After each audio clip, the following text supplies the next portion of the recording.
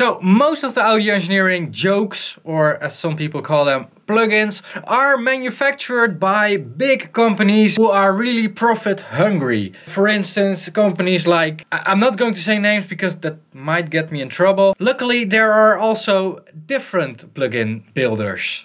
For instance, Airwindows. And that's what I want to talk about today.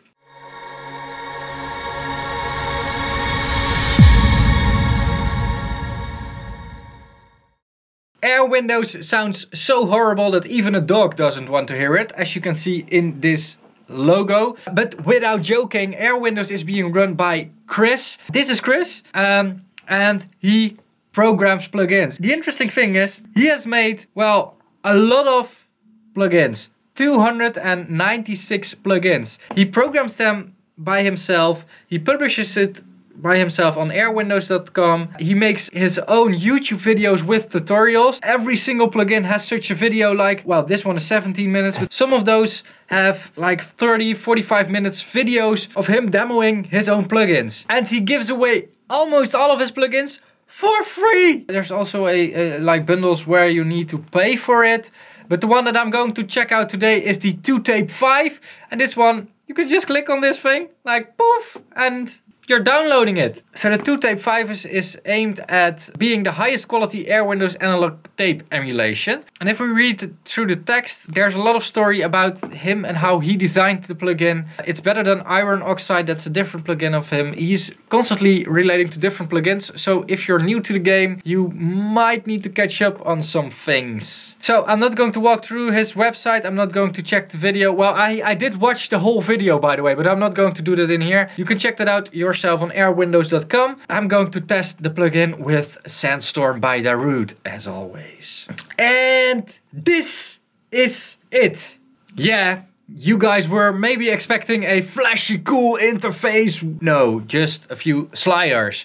The most basic interface there is. All the Airwindows plugins have this interface. Just sliders. That isn't always a good thing, by the way. That isn't always a good thing. But plugin user interfaces are something that I'm very specific about and is maybe a good subject for a different video. If you want to see it, comment that below. So we've got 6 sliders with all their own name: louder, softer, fatter, flutter, output, and a dry wet. So I really recommend watching his videos and making some notes, because otherwise you would look like me in snake oil videos.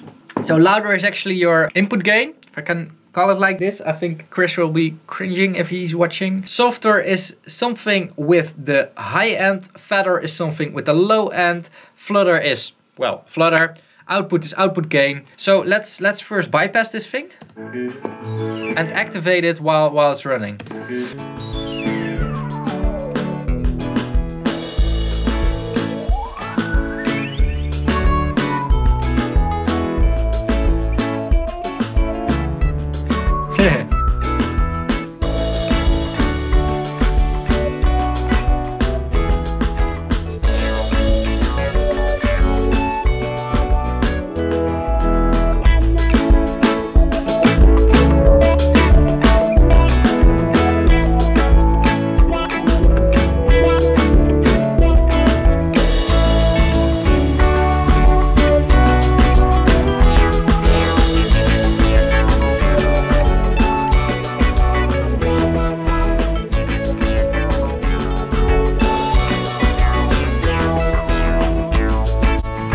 It comes very close to a tape machine, like that low end, but it's most of all the low of a tape machine.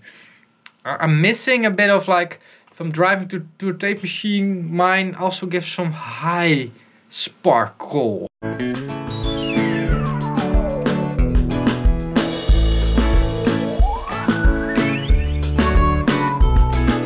Okay, this is interesting.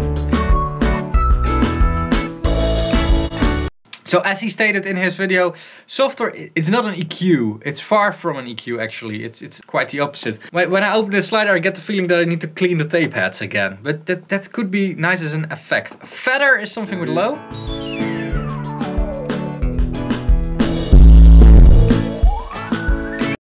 And you need to watch the game for that.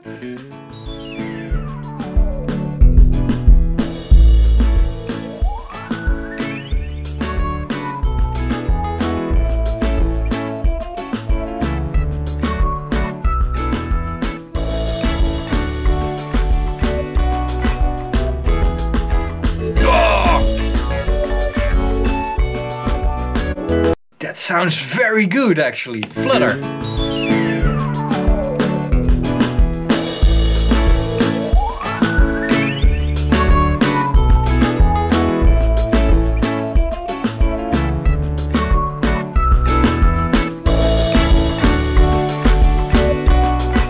Yeah, it's like more crackling than something else.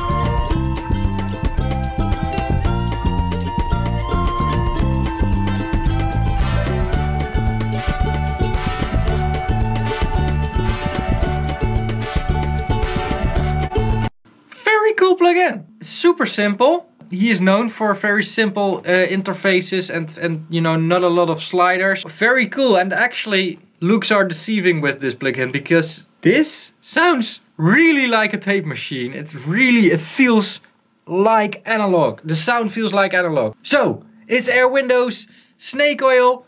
Absolutely not, but you could expect it. This guy is putting a lot of hours in his work. You can hear this in the end result. There is one thing, however, which could be better, and that is the user interface. I think you could build a way better user interface on this algorithm with these sliders than he is doing, or well, he is not doing, because this is a default like development interface. But yeah, I think that will boost sales a lot, but then again, you don't have to buy them, it's donationware. So if you like the plugins, which I do, you can donate. Right now I'm also going to pledge to his Patreon campaign until I get bored of it.